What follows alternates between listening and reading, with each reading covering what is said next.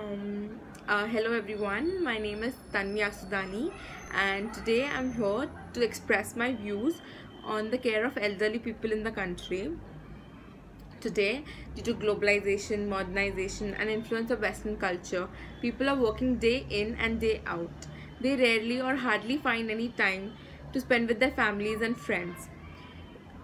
They are not able to take care of their parents. They are sending their parents and to old age homes where they're taken care of by others. We also see many small children or grandchildren speaking bad or back answering their grandparents. It is actually our responsibility to teach them that it is not the way they should treat their grandparents and they should behave with them in a good way. It is actually our responsibility to reciprocate the same love and respect that they gave to us when we were kids.